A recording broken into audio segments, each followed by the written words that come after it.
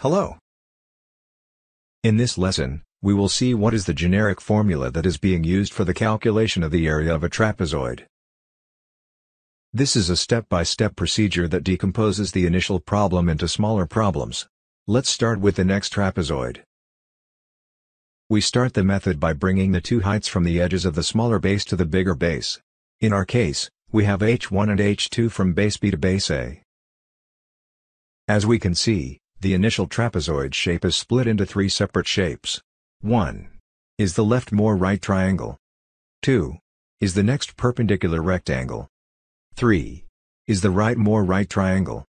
Thus, in order to calculate the whole area of the trapezoid, it is enough to calculate the corresponding areas of the two triangles and the one perpendicular rectangle. Before we start the procedure, we notice that h1 is equal to h2, thus we can substitute both h1 and h2 with h. Let's continue with some mathematics. The trapezoid's area is the summation of the three separate areas, as we explained before.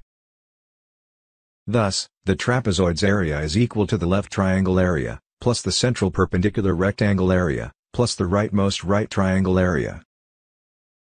We proceed with the necessary substitutions, thus the leftmost triangle area is h multiplied by x1 divided by 2. The central perpendicular rectangle area is b multiplied by h. And the rightmost right triangle area is equal with h multiplied by x2 divided by 2. After doing some mathematics, we conclude the next relationship. But, if we take a more careful look at this relationship and bear in mind that the base A is equal to x1 plus x2 plus b, then the relationship becomes equal to h divided by 2 multiplied by a plus b.